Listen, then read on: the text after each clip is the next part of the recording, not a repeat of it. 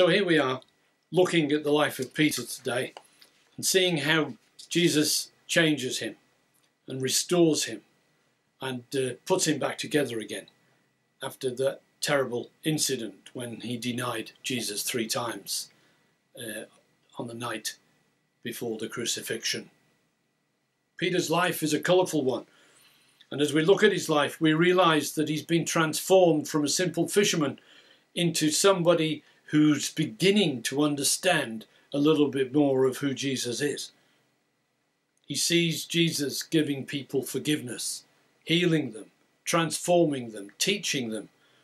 And then he has this experience when Jesus calls him across the water and says, "Get out of the boat and come and walk across to me."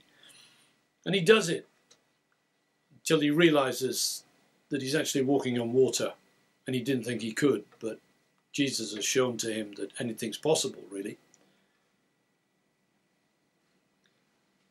And his faith was convinced. There was that moment when Jesus asked the disciples who people were saying he was, and Peter immediately blurts out and says, "You're the Messiah, the Son of the living God."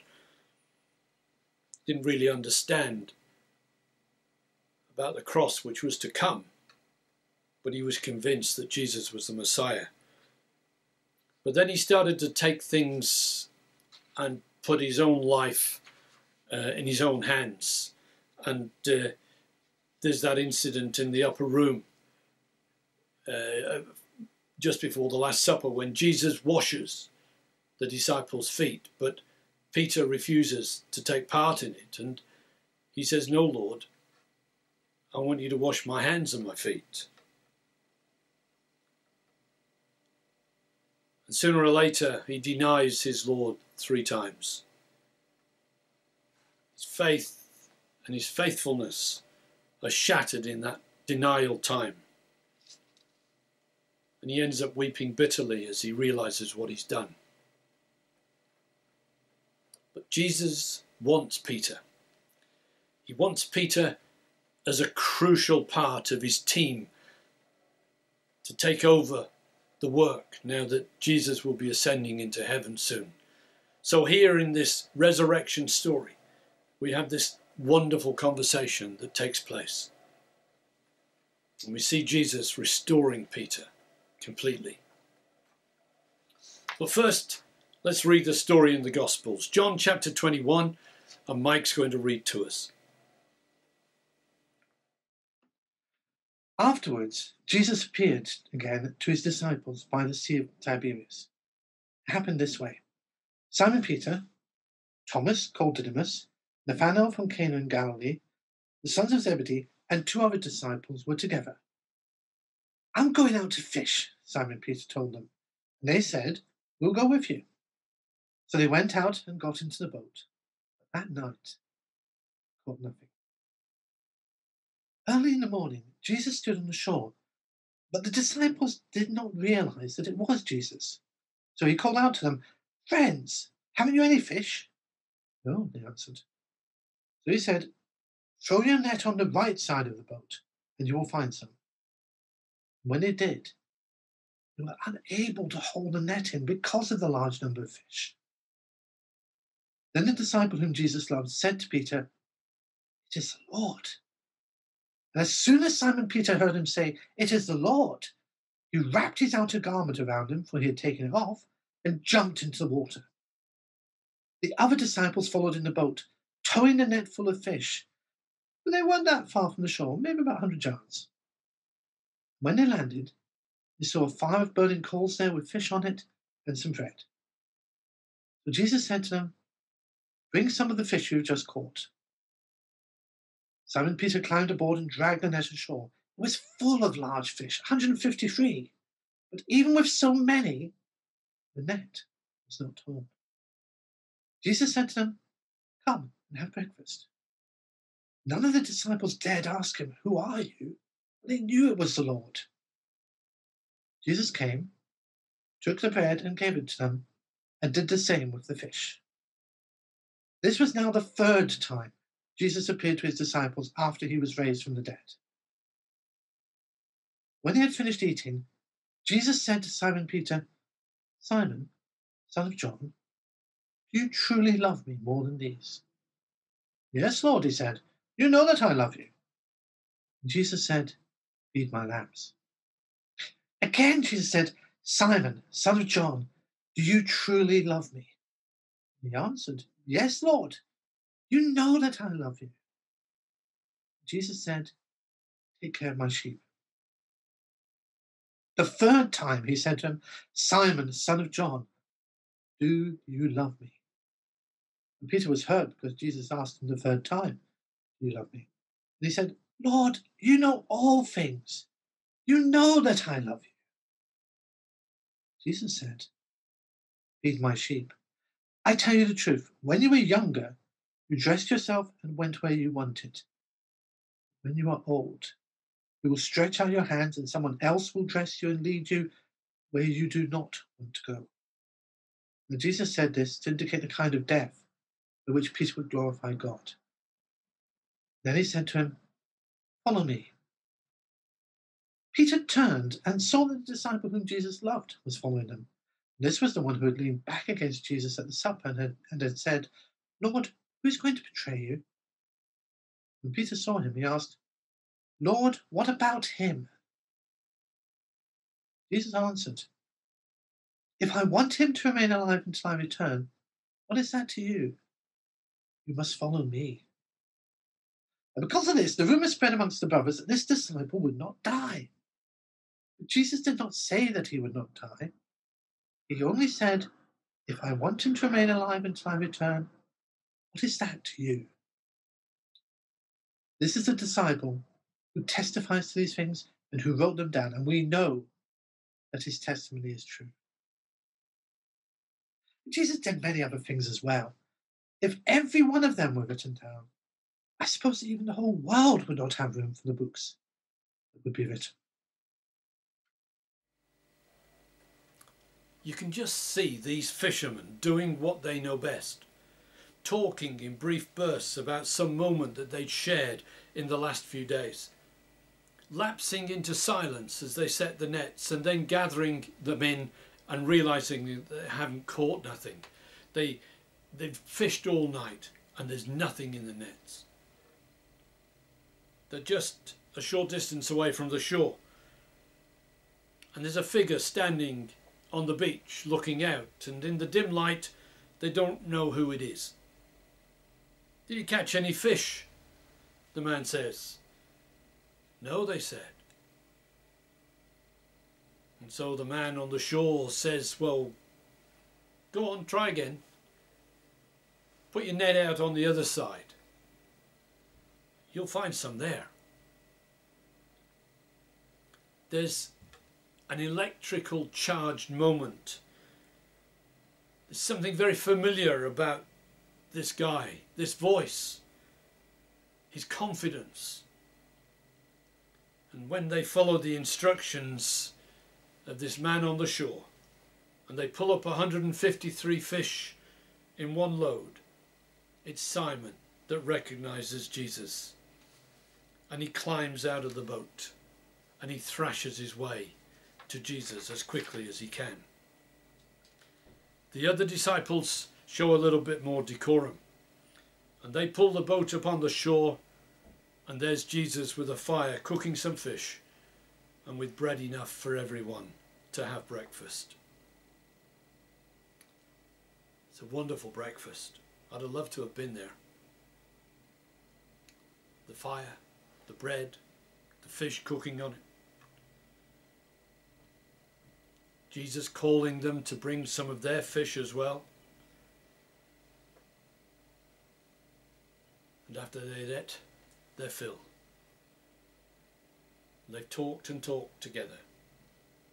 Jesus turns to Peter. Now Peter loved Jesus and wanted to be with him more than anything else in the world. So when Jesus asked Peter 3 times, do you love me, Peter? Peter feels a little bit put out. Do you love me more than these? Says Jesus. When Jesus asks that question, he's using a word, agape. a word which describes selfless love. He makes a not so subtle reference to the way Simon had in the past proclaimed his devotion to Jesus. A devotion to Jesus higher than all the rest of the disciples. But it had all gone wrong in that denial. What did Peter say today? Yes, I care deeply for you, he says. He uses the word phileo. Peter's learned humility, but he can't use the word agape. He can't use that word to describe selfless love just yet. And he's certainly not going to now say that he's more spiritual than the others, because he's got that memory of the denial going on. He can't be proud any longer. And even though in the past he's compared himself to the other disciples in the way in which he's declared his undying devotion to Christ, now he has to just simply say, Lord, I love you. Jesus asks him a second time, do you love me? And the second time Jesus asks that question, Peter doesn't reply straight away. Do you love me more than these? Says Jesus. Do you really agapas me?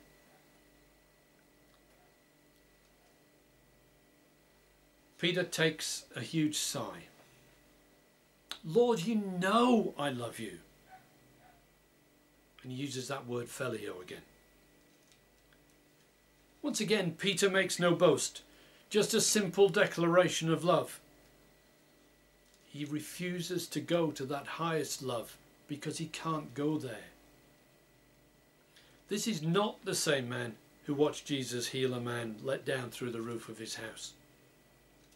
This man has been transformed. He's a different Peter. But Jesus asks him a third time, do you love me? And this time, Jesus uses the love word phileo. The word that Peter's been using so far. Do you really love me? Peter's answer is a little longer this time. He states the fact that Jesus knows all things, including his heart. And he therefore knows that Peter loves him, and in these moments, Peter is called to be a servant.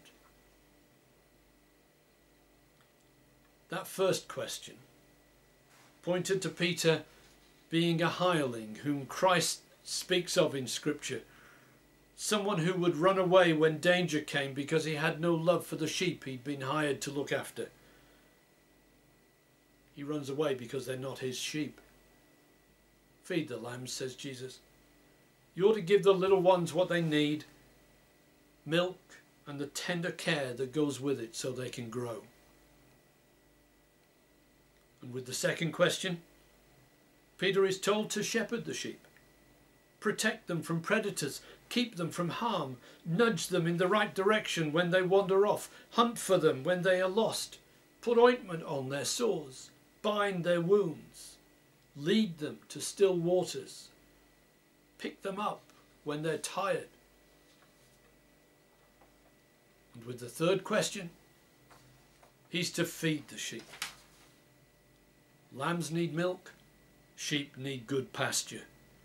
And the shepherd will lead them carefully from one hillside to another valley as they travel through a wilderness filled with danger. This is a heart-searching conversation. The sheep are not Peter's. They belong to Jesus, but unless Peter loves Jesus, he will never love these sheep enough to lead them. Isn't it amazing what Jesus asked Peter, really?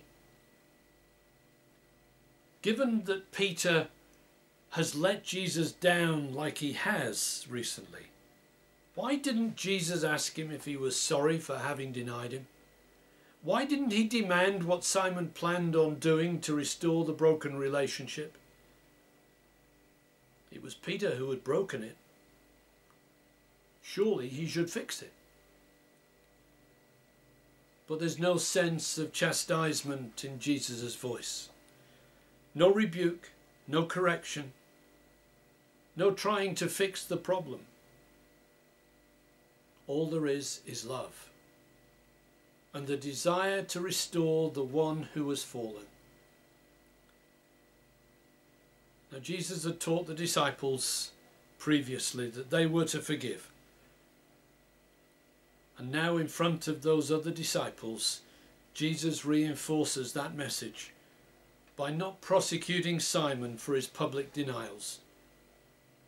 Jesus reinstates Peter as one of his disciples. He restores him as the rock in the group. Oh yeah, Peter has failed, but that failure was not to be the end. That failure was not to mean he would never again be a friend of Christ.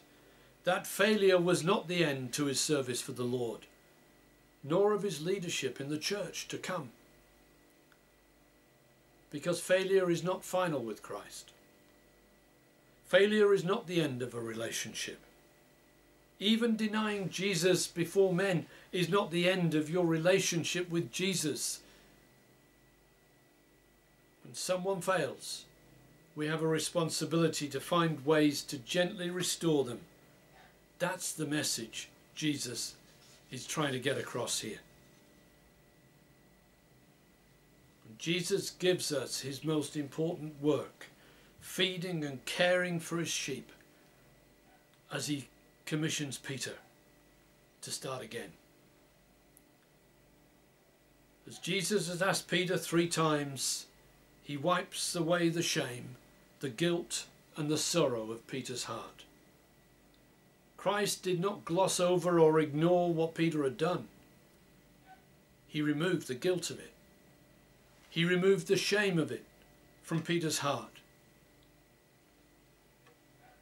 And he does it before the minds of the other disciples. He's bringing Peter back to where it all began, to the Lake of Galilee, to a miraculous catch of fish, and to a call to follow him. Just as Jesus wanted Peter to understand and to know that his service for Christ would not be based on the strength or the depth of his faith, but on the brokenness of his heart, Jesus restores him with love. It was from that brokenness of denial that Peter is restored. And it was out of his declaration of love for Christ that he is commissioned to leadership and servanthood. Here is where the ordinary fisherman, previously named Simon, became the extraordinary servant named Peter. And this morning I want us to just understand that we desperately need to hear what Jesus is saying to us. Yes, we've failed. Yes, we've let him down. But Jesus takes us back to that familiar place. That place where it all began for us, when we first accepted Christ as Saviour. Our nets may be empty. We may be tired from all the toil and the labour which seems to be in vain. But he takes us back to where it all began. And he asks us, do you love me? Christ this morning wants to heal our old wounds. The ones which bring us deep shame and guilt. The ones which prevent us from walking closely with him. Like Simon Peter, we're hurt. We're grieved that he would ask again whether we love him or not. But Jesus grieves our spirits this morning in order that he might heal them. He doesn't want to know the strength of our faith or the depth of our Bible knowledge. He doesn't want to know what gifts we would bring to him. He doesn't want to know what service we would offer. He wants to know whether we love him or not. Do you love me? That's enough. That is sufficient. Now feed the lambs. Tend the sheep. Feed the sheep.